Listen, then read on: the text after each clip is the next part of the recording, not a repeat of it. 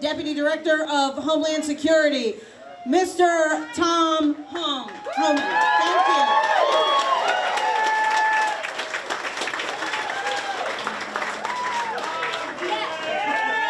How you doing? Who is that first speaker? Jackson, you're more pissed off than I am. That first guy. Holy shit, I was sitting back there and said, he's more pissed off than I am. I'm always pissed off. I'm pissed off for the fact I just found out they got PBR. I didn't know that, so I've been looking Corona. Hey, listen, first of all, I'm happy to be in the same building with so many American patriots. Yeah. General Flynn, he's a national hero. And me and General Flynn, we've done many events. The same events, but we always keep missing each other. So tonight's the first night I actually got to shake his hand and thank him for the service to this nation. But what an American hero he is. How do you beat something like that? And the sheriff from Culpeper, he's got to be the greatest sheriff in the nation. Yeah. Not only because he stands up for the Second Amendment. I didn't know who he was, so one day I saw him on Fox saying, you know, if the governor of Virginia takes our guns away, I'm going to deputize everybody in Culpeper County. Including me. He did. So I'm happy to be here. First of all, I want to explain who Tom Homan is, because a lot of people walk up to me tonight. Look, I started my career as a police officer in New York. I joined the Border Patrol, and I worked my way up the ladder one rung at a time. I was the first ICE director to actually come up to the ranks, and President Trump gave me that job, who happens to be the greatest president of my lifetime.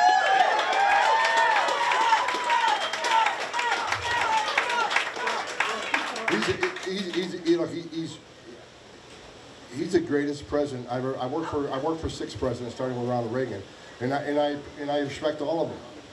But no one has done more to secure our border and protect this nation than Donald Trump. That's just a stone cold fact. And the left, they don't leave him alone. You know, he's been out of office for 6 months, 8 months, and they're still attacking him because they're so scared to death he's coming back, and he is coming back. And I'll tell you a story when I end about the last phone call I got from him. He calls me like every 2 weeks on a Sunday. My wife says, why is he calling on a Sunday? I said, he must be bored.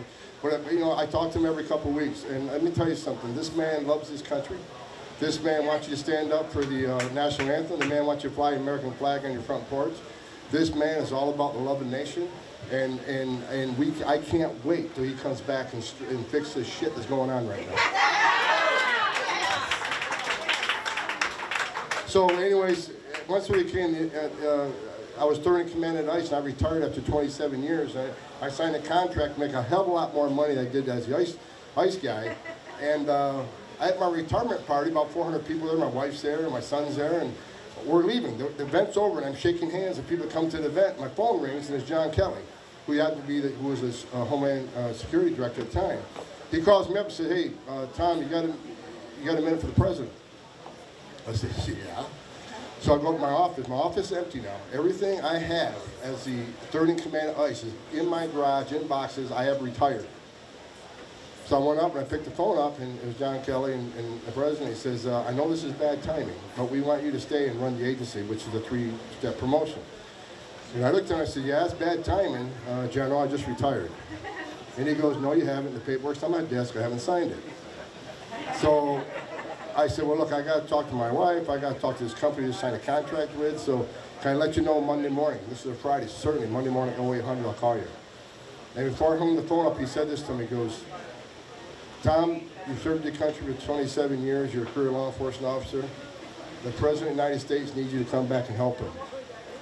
So think about that through the weekend. So on the weekend, I went home that night. That weekend, me and my wife followed all weekend. She said, you ain't going back. And this is a true story. I said, why not? The President of the United States needs you to come back. She goes, I don't like the President. I don't like President Trump. Fast forward, she loves President Trump now because she saw what he did for this country. So Monday morning, I called up and I said, yeah, I'll come back. Of course, I came back, and the first thing I met in my office was a bunch of attorneys that they had a list of every gift I got from every employee, and I had to give it all back. And you think my wife was pissed off then? I had to go to my wife and say, remember that $500 gift certificate you got? I need it back. I need to give it back. The very next day, I'm on Air Force One, with the greatest president this nation's ever had, Donald Trump. Now, I'm here tonight because Jarome, when I was first called, would you consider endorsing him? I said, let me do the 411 on the guy. He's a strong borders guy. He believes in the rule of law on the border. He believes we should build a border wall.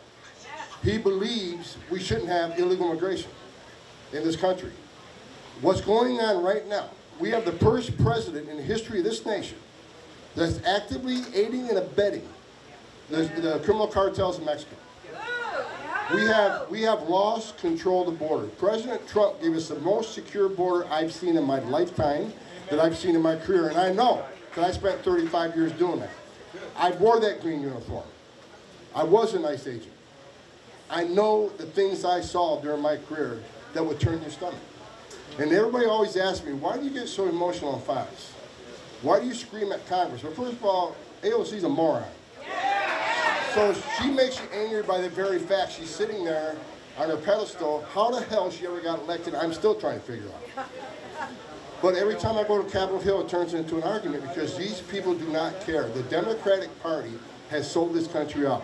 President Biden sold the country out to win an election. He actually voted for border barriers and Secure Fence Act 2006. He actually supported Border Patrol one time.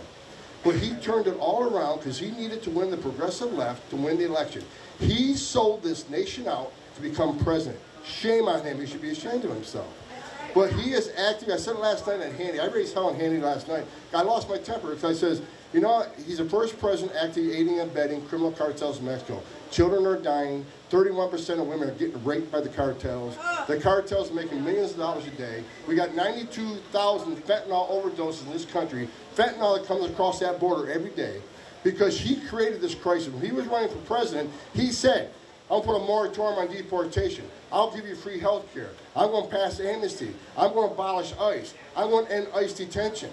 When you make those kind of promises, everybody in the world is going to come. And he knew it. He was a vice president in 2005 and 2006. 2014, 2015, when we had the first family crisis, he was a vice president. Alejandro Mayorkas, the current secretary, was a deputy secretary. I briefed both those men numerous times. They know what causes the surge, and they know how to stop it. And what did they do when they became the president and secretary? They were doing the exact opposite of what they know works. Why? Because this border crisis is by design. It's not an accident. It's not mismanagement. They have opened the borders up because, and it's not a coincidence they overturned the Trump census rule so they can be counted on the census, which equals more seats in the House for the Democrats, which leads to an electoral college, which leads to perpetual power for the Democrats in Congress. They sold this country out for perpetual power. And we have crime rampant on the border. We had over 20 border patrons die of COVID already because they're put in the front line and have to deal with these people coming across every day because Joe Biden opened up the border. Joe Biden should be ashamed of himself. He's going to go down in history as the most ignorant president in the history of this nation. And Secretary Mayorkas, who wants to stand down there every day and say the border's secure, the border's closed, all you got to do is look at the friggin' video, Secretary, and say that. He's lying to the American people. And what I said last night in Fox Friends, I'm sick and tired of even the Republican senators and congressmen who constantly talk a tough game. But what have they done? They haven't done shit to take action against this administration. Where are the articles of impeachment? Where are they? I know the Dems control the House, but you need to introduce articles of impeachment for the Secretary and the President because they have given us, they no longer defend the sovereignty in this nation, and they have opened our border up. They are not only ignoring the law, they're violating the law. And that's why I may be retired, but they're not going to shut me up. They wish I'd go away because I know the bodies are buried. I know more about immigration and border security than anybody in the current administration. And they wish I'd shut up and go away. But guess what? I'm not going anywhere. I'm not going anywhere. I'm sick and tired of the left. In fact, the President of the United States in his first speech said the last administration watched children die of starvation on the banks of the Rio Grande. That man, our commander-in-chief, attacked the men and women that wore that green uniform every day that put themselves in harm's way every day for this country, and he claimed they watched children die of starvation on the banks of the Rio Grande. Men and women board tours already saved 7,000 lives this year. These are American patriots. At 3 o'clock in the morning, when you and I are sleeping, these men and women are standing on some dirt trail someplace in the middle of nowhere. I've done it. 3 o'clock in the morning, a sensor goes off. These men and women will stand on that trail and see what's coming at them. Is it a heavily armed drug smuggler? Is it just a migrant looking for work? They don't know, but they're going to take it on. I buried Border Patrol agents. I buried ICE agents. I love each and every one of these men and women. And they're American patriots. For the Commander-in-Chief to vilify the way he's done. For the Secretary not to admit the crisis they're dealing with every day and the dangers they put themselves in. Shame on them. So look, we need to take this country back. It starts with taking Virginia back. Jerome's the guy to do it. And Jarome, wherever you are. Jarome, where are you? Come up here. I want to look you in the eye. I need to look Jarome in the eye.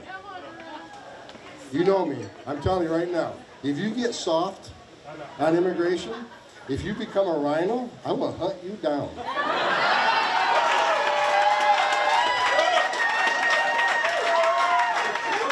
And I will attack you on every national news station I can think of. But you know what? And when I'm here, because I know you won't do that. You're a patriot. Thank you for your service to the nation. And I want you to go up there and raise hell and take this country back for us. It starts with you. Now, the reason I'm excited, I will tell you one story. I'll tell you two stories about the greatest president in my lifetime.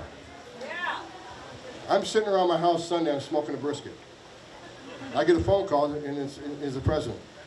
He said, what are you doing? I said, smoking a brisket. What the hell does that mean? I explained to him what smoking a brisket was. He goes, what are you doing Monday? I said, what do you want me to do Monday? I want you in the Oval Office Monday morning. He said, okay, do I need to prepare for anything? He goes, no, just show up, 8 a.m. So I show up 8 a.m., and he had this whole military entourage waiting for me. I walk in, and he awarded me the National Security Medal. Greatest honor of my life. And afterwards, he kicked everybody out, and we sat in the Oval Office and chatted for a while. At the end of the conversation, he goes, what are you doing tomorrow? I said, what do you want me to do tomorrow? He said, be here at 800. I want you to go to Texas, look at the border wall with me. One last trip. This is the last week he was in office. So I got in Air Force One the next day and went to the border office. Two things. So I'm sitting in the Air Force One conference room, and Lindsey Graham was in there, and Mark Morgan, who's a commissioner of CBP. The president comes, he goes, Holman, how you doing? I said, pretty good. He goes, you have a good night last night? I said, excuse me? Good night. He goes, National Security Medal is always good for a good night. I said, sir? He goes, did your wife was grateful for the security medal? I said, yes, she was. She was very grateful for the security medal. Thank you very much. That's your president. What I'm trying to say is he's one of us. He might be a rich guy, but he loves the country just like everybody in this room does. 2 weeks ago, I did, on the way back in Air Force One, he called me up to the office on Air Force One, and we chatted for a few minutes. I said, Mr. President, thank you very much for giving me this flight on Air Force One, my last flight. He goes, what are you talking about? I says, well, Joe Biden ain't gonna invite Tom Holman on Air Force One anytime soon. He goes, come back in 2024, I'll give you a ride.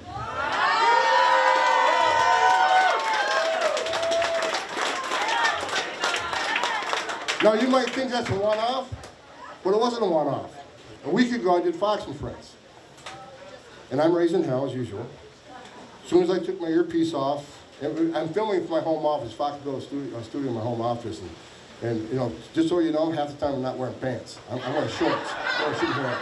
My wife, I come downstairs, my wife said, where's your suit? I said, yeah, suit me from here up. I can wear shorts.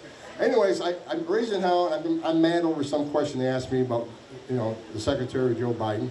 And I finished the show, my phone rings. It was President Trump. He goes, hey, two things. Number one, that picture behind you, is that you and me when I gave the National Security Medal? I said, yeah. He goes, well, I can't see myself good enough. Can you blow that picture up? I says, I'll work on that. He goes, number two, stop getting so pissed off. In 2024, you and I are going to fix this.